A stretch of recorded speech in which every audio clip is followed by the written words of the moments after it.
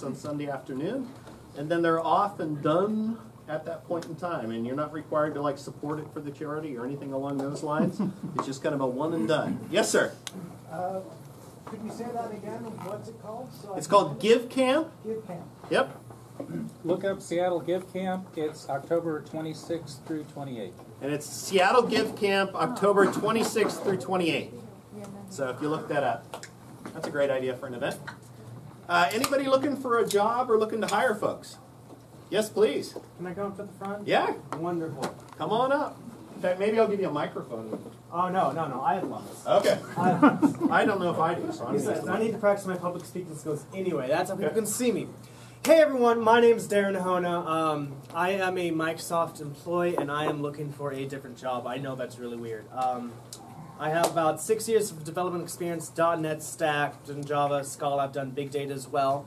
One of the biggest projects I work on right now affects all of the enterprise account users for Azure. So these are the customers that pay Azure millions of dollars up front to be like, I want to use your services at a highly discounted rate. Now, if you're spending this much money, you really want to know where your money is going, how it's being used, who's using it, how much you have left. So to give a general idea of where I am in the team is we get all of a big data of all this data from our Universal Store team. My team takes the data, mashes it up in different ways to present it to our downstream team who exposes it via APIs. So I'm in a team called Integration, and that's what I do. I've done this work in both Scala and C#. So yeah, that's me. I am sitting a few rows back. If anyone is interested, I'd love to talk to you because I want a different job. Thank you. Sounds good. Who's next? It's a hard act to follow, but anybody else looking for a gig or looking to hire folks? Yes, way over there. Sorry, I was hoping somebody else would go first because it's the middle of the fight.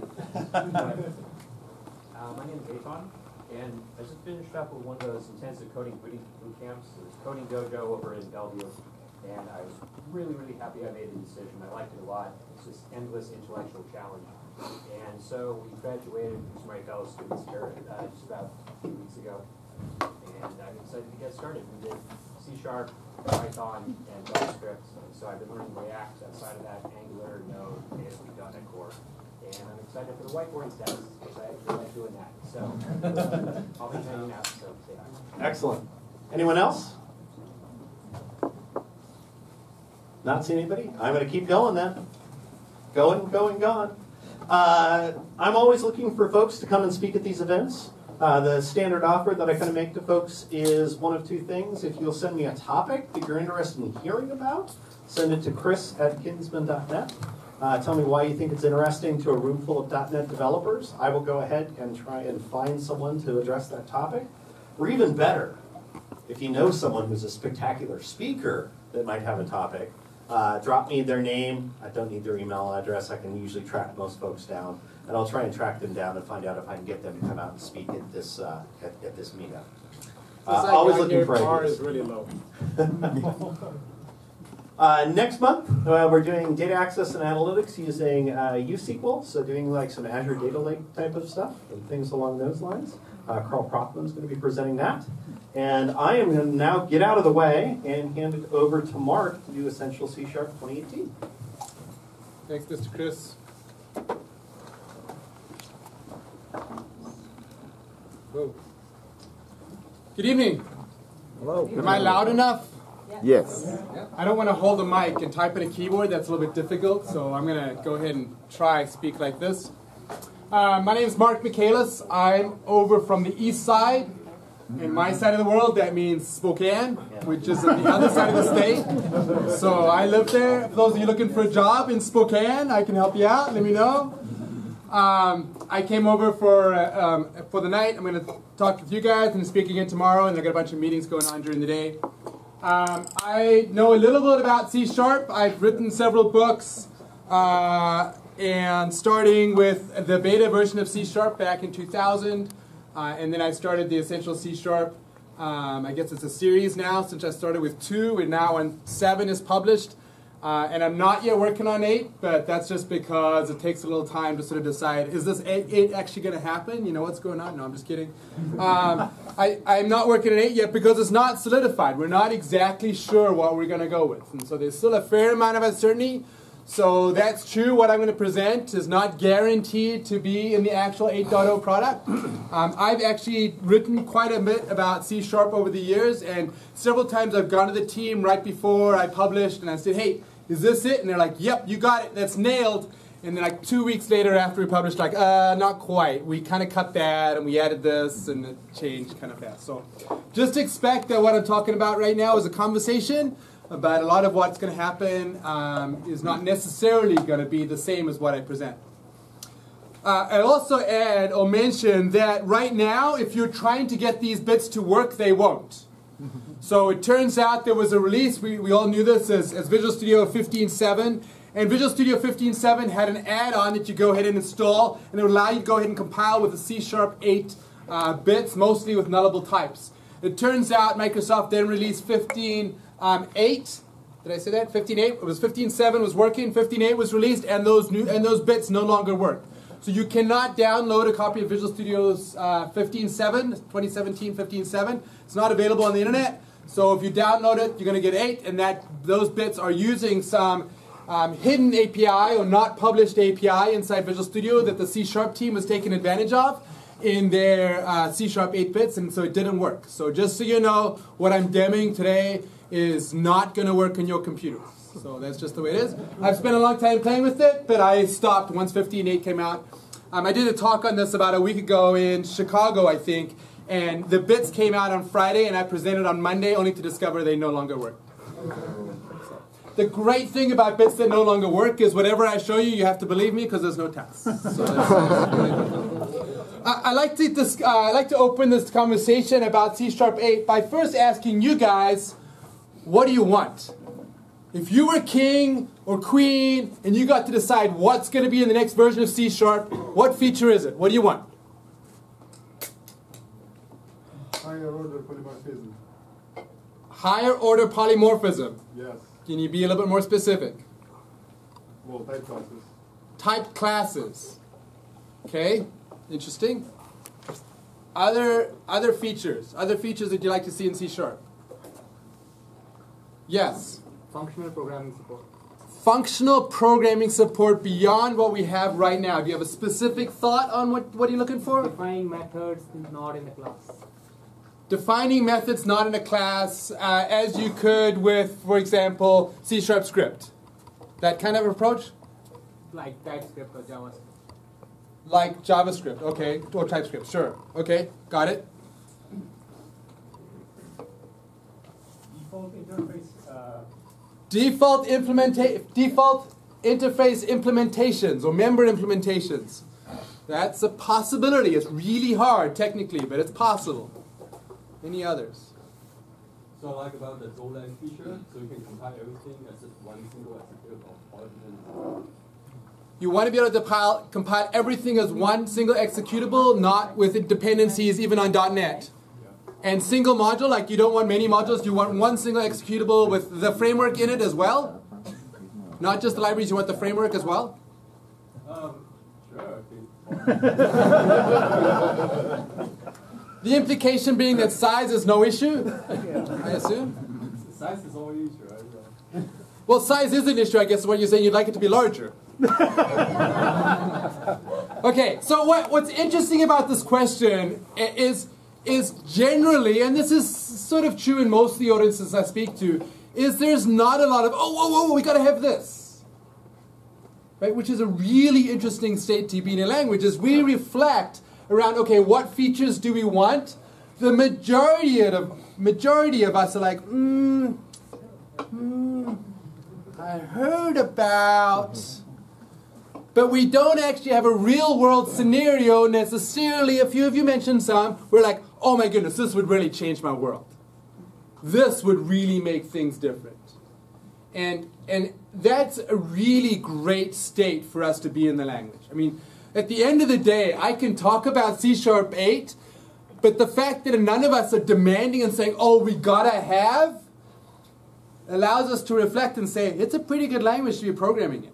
And even after, 18 years plus or minus, around 18 years, it's still in a pretty good state. And the language team has been, we're grateful for the language team's discipline and not just adding whatever feature some whim, would prefer to have. Right? That's a good thing. So that's a good thing to state about the language. Okay. So we did that. I want to talk about nullable reference types, which is the main feature that's being considered. I want to be careful about the language here. The main feature that's being considered for C#8. And now, if you look at the title of my slide, nullable reference types, you should all be really questioning whether Mark should get to continue to speak at an event on C#, because most of us have had nullable reference types since version C# 1.0. So what the heck are we doing in saying in C#8 we're going to give you nullable reference types? That don't make no sense. And it turns out we have some problems in the language, and yes, I truly believe that is the case. That in spite of the fact that we're all really comfortable, it turns out that we've just learned to tolerate and put up with the warts in a way that we generally don't notice them. But one of the biggest warts we have is it is never okay to have a null reference exception unless you are writing the .NET framework. In other words, every single time a null reference exception occurs in your code, it is a bug. And yet, we go ahead and make reference types default to null, meaning we have to take action to ensure that no null reference exception is thrown. So we are defaulting you to do the wrong thing. By default, you declare a reference type. You may or may not assign it, but it is set up to cause a null reference exception by default. And that means you're falling into doing the wrong thing. And we need to somehow change the language so you fall into doing the right thing. What we would like is that null reference exceptions do not occur unless you say, trust me, I'm a programmer, I know what you're doing, and you're wrong.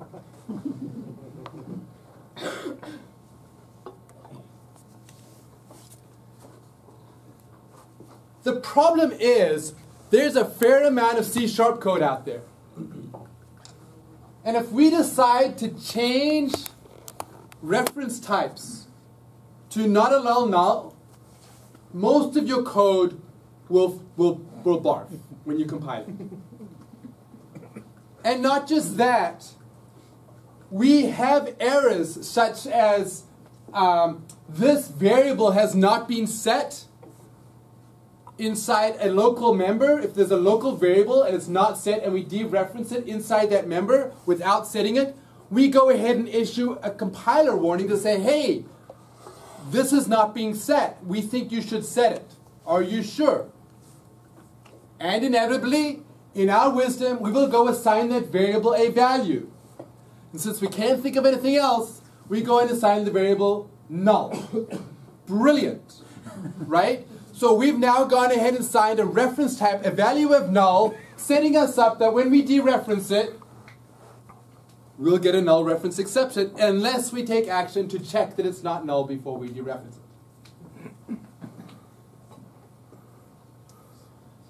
So it's all very well for me to say, okay, well, let's just change the language. Yeah, there's this great operator that we introduced in C#2 called the question mark operator or the nullable operator, where we go and take an integer or a value type and we follow it with a question mark, and automatically that becomes a nullable value type. So we decorate with a question mark, and that means it's nullable. So if we take string and we decorate it with a question mark, it is now not null. Well, that doesn't work. That's going to be a little confusing. So we somehow need to change the language to make it so that when we go ahead and add an attribute onto a reference type, we can say not null. But whatever we do, it's going to be opposite to the way that value types work, because value types out of the box cannot be null. So we can't introduce the question mark operator because the question mark operator would be saying the opposite of what it means when we use a value type.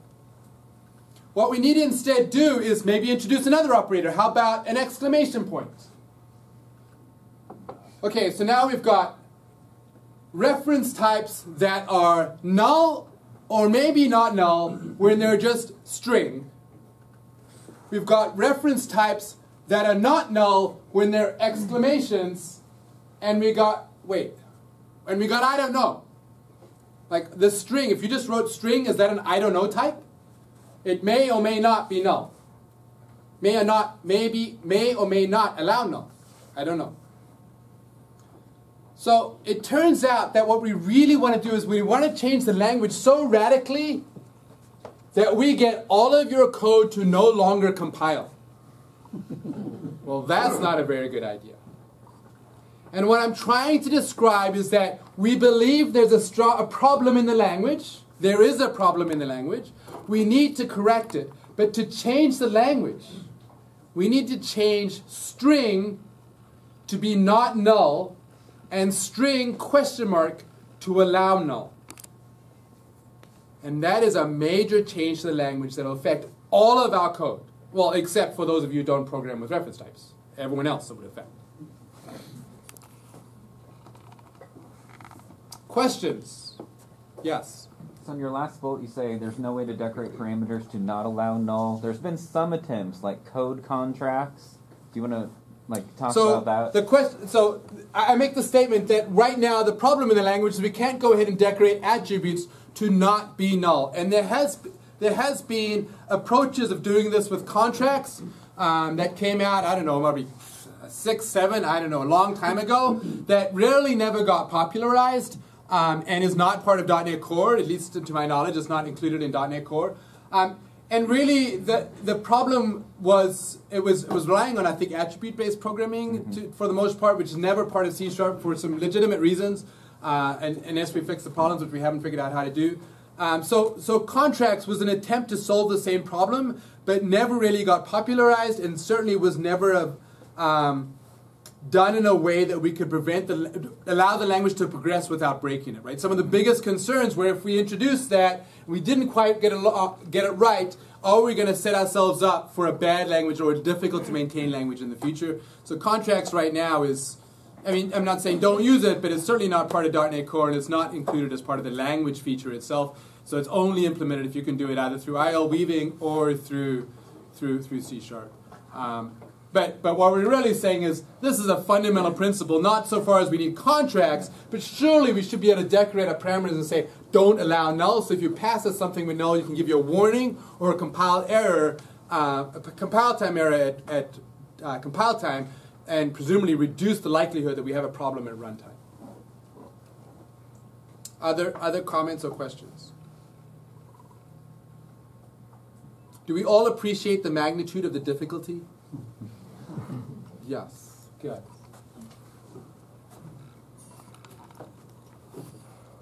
So here's what we need to do about. We need to provide a syntax to expect null, which is different than a syntax to not be null. And why we're saying or calling this feature nullable reference types is we want to change the meaning of string to be not null and string question mark to allow null. And so we want to go ahead and introduce a syntax that allows you to expect null, and by default, it is not null. Make sense? Next, we want to provide reference types to expect nullable. We need to give you a way to go ahead and say, no, this one's not null by default. If I just do string, it's by default. Let's give you a syntax to expect nullable. So we got a syntax that we wanted to change the definition of string, the meaning of it, to not be null, not allow nulls, and introduce the question mark to allow nulls. The result is that we decrease the occurrence of reference exceptions, and we could also enable static flow analysis to say if you dereference something that was declared simply as string, which is not nullable, we can let you know that you're likely going to have a problem. We can't guarantee it. There may be another thread that comes in and changes the value of the property. It is not possible for us to do static analysis that guarantees a value will or will not be null.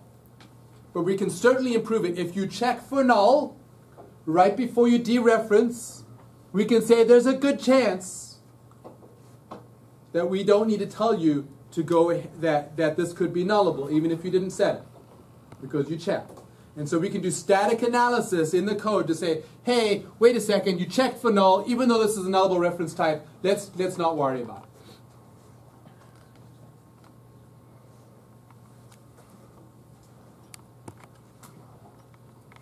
Big enough? Yes?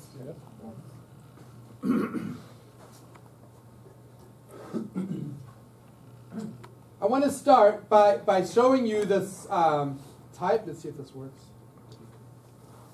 This type address. And you'll notice that address has a street 2 on it, even though we don't use it. So right here, we set up as address as number 10 Downing Street. We set street 1, city, zip, and country, but we did not set street 2, even though there is a value street 2. Next, I go ahead and write a test. And in this test, I go ahead and say, what is the length of street 2? And since this test passes, we know what?